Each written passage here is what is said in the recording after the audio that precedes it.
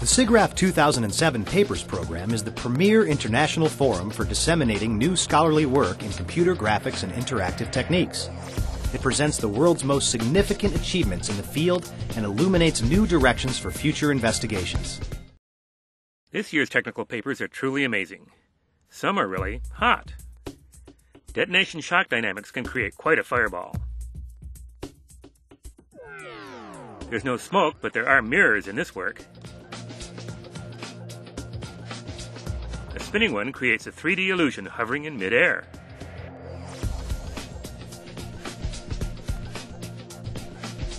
But hey, what's inside the neck? Well, with this paper, you can create interactive scientific illustrations and find out for yourself. Some papers show us how to capture the real world.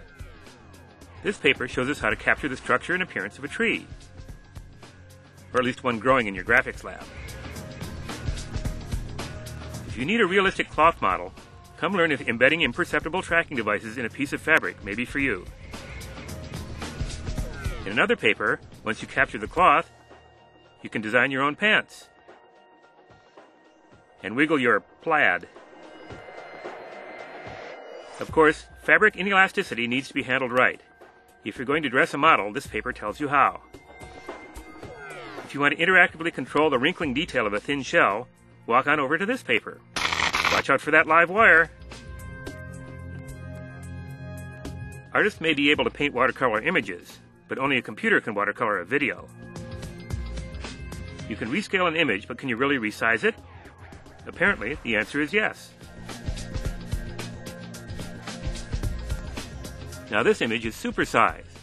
To interactively display a climber life size, the whole image would have to be, well, as big as a mountain. New papers show you how to deal with complexity, whether lots of boats on water or penguins in a pachinko machine. Well, if penguins can fall, so can armadillos, while even preserving their volume. Of course, when directly manipulated, as in this paper, armadillos can also dance with grace. By automatically rigging any number of characters from a single skeleton, we can now set up a whole aerobics class. No SIGGRAPH is complete without bunnies. We love bunnies that can turn into liquid and mix together. The solid translucent texture of this bunny is all created from a single small 2D patch. And this one from 4 patches. That's cool. Amazing real-time refraction lets this bunny shine in this work.